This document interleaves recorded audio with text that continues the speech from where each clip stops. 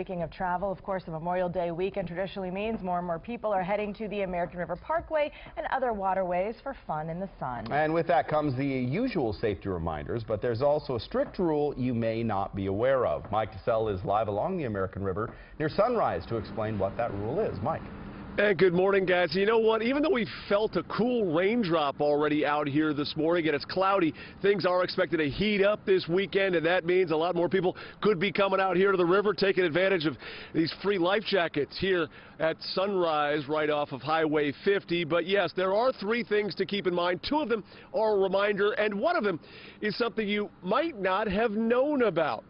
Let's start with the reminders. As we've said repeatedly over the years, Memorial Day weekend, alcohol is now banned along the American River Parkway, and that does include along the river between Hazel and Watt. So if you are part of the crowd that comes out this weekend and looks like this scene, remember, no alcohol in the river. And another reminder, wear a life jacket. There have been studies done by a local Sacramento Fire Department official who has found that the people most likely to drown are young men who've been drinking.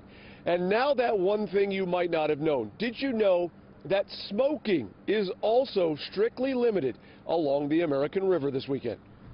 You are allowed to smoke within the parkway, but it has to be restricted to developed picnic areas, on asphalt, and on top of the levees. And the golf courses you're allowed to smoke. Those are the only places that you're allowed to smoke.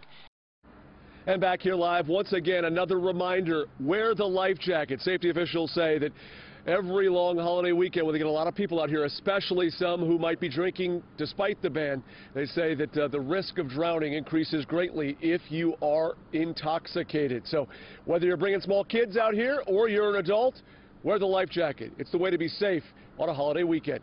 Have a good holiday weekend and have fun.